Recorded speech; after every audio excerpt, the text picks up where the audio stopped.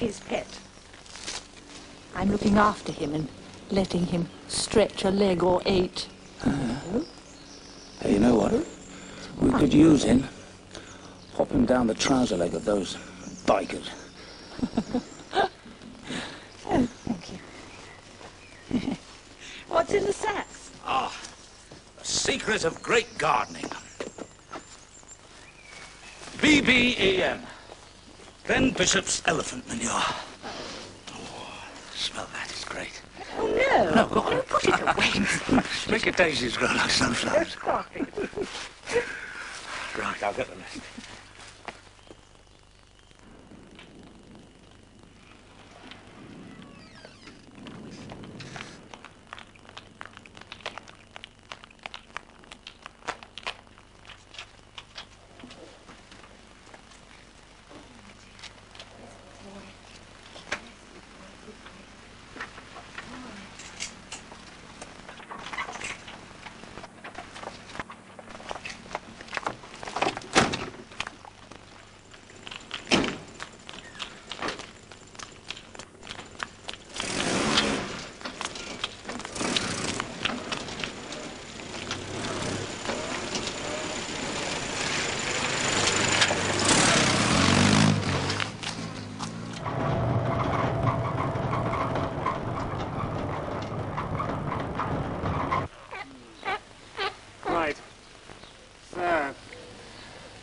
We'll knock her out, and then I'll be able to feel her abdomen.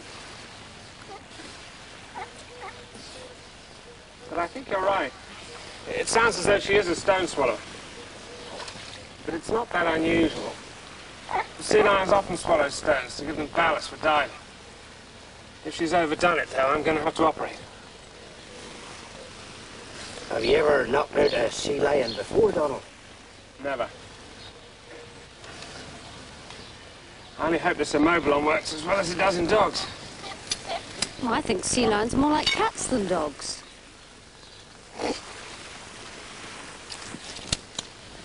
Well, would you look at that? Oh, crumbs. That's what comes of feather clipping pelicans. Mr. Riley. It's not that funny. That bird cost me a fortune. I one down, and how many more to go? All right. Here he goes. Ready to go. Perfect shot. Well done. Oh, God. Oh, he's on. Donald? Donald, what is it? Hey, Donald, you all right? What is it? What's the matter with him? Isn't a heart attack, is it? I don't know. Loosen his collar. That's it. Give him some air. He should blow. The antidote syringe. What is it? Oh, my God, how can I...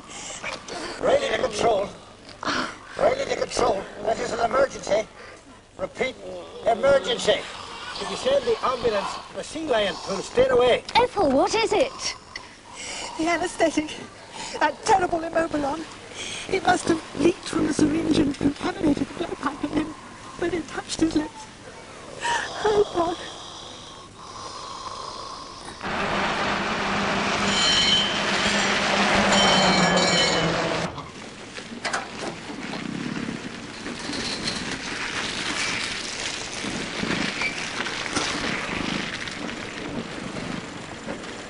That's it.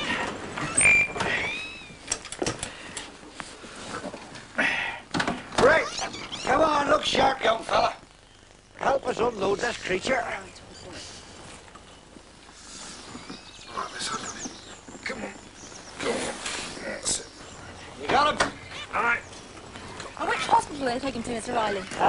Birch Hill Cottage Hospital, I reckon. Take care of him. Oh, we will, miss, we will. He goes in here till he comes round, and then we'll see how he gets on with it. Yeah. I reckon our lot might duff him up rotten. Aye, well, we'll cross that bridge when we come to it. I've enough on my plate for one day. Look, I must go and see how Donald is before I get back to the lab. Where is Bertram? Straight through the village, miss, on the Ramsbottom Road. You can't miss it. Thanks very much, Mr. Riley.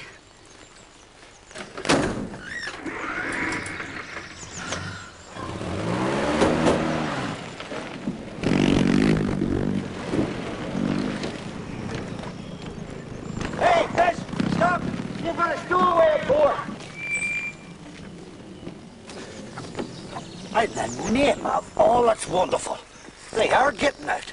And just like that.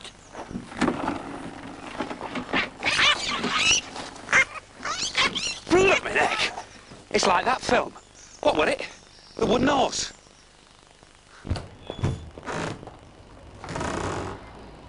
By Jove, young man, you gave us a bit of a fright. How are you feeling then, eh? Ready for a bit of the old tonic? Oh, thank you. I'll be all right now. Thanks to you, Ethel. Oh, Mr. Turner. Mind you, Immobilon's a member of the opium family. I feel as high as a kite. Well, now, you just stay here until you get over that stuff. Do you hear me? The doctor says he can go home after a good night's sleep. Oh, I can have another bash of that sea lion. Donald! Oh, darling, thank God you're all right. Oh, Maury.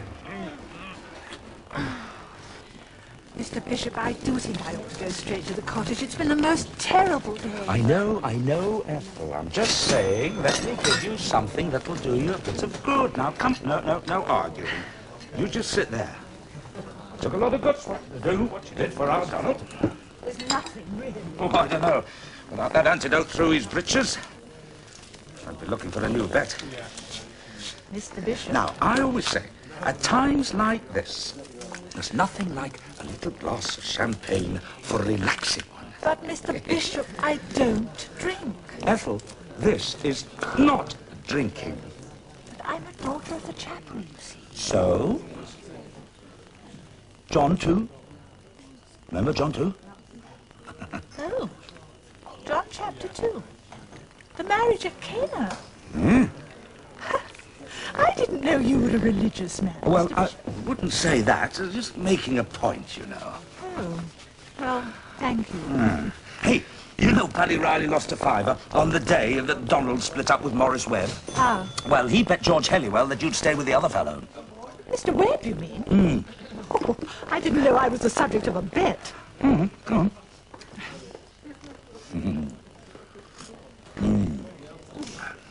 You're really quite fond of young Donald, aren't you? I'm impressed with his sense of application. You don't mind me asking, but you've never married or had children, have you? You don't think I'm mothering him, do you? Oh, no. Well, there are times when I find him quite infuriating. But you're happy here, aren't you? Of course I am. There's nothing I find more satisfying than... Did you hear about the cesarean that Mr. Turner performed on the lioness called Polly last week?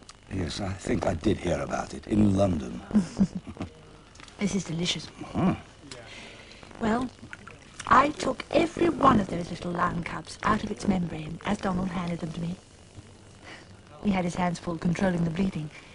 But I brought every one of those cubs into the world. I go and have a little peep at them every day on my way past. There you are. Must be nicer than working for old Webb. Well, it's different anyway. How long did you work for him, eh? Oh, ever since the war, really. I needed a job. It seemed to be about the only thing I could do. And I knew Morris. But you're not from up here? No, but I was stationed up here. I was in the West. A medic. That's why you wear those wings.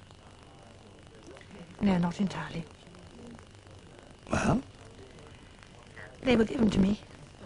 You see...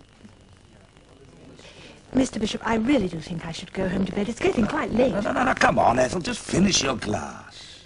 Now, you were saying? Saying? Well, about the brooch. It was given to me by someone. Someone very special. Oh, I see. Frederick. Without a K. He and Morris Webb had been to school together. He was a pilot. When I was posted up here, I met him, and he introduced me to Morris. Frederick flew hurricane. He was going to read law when it was all over.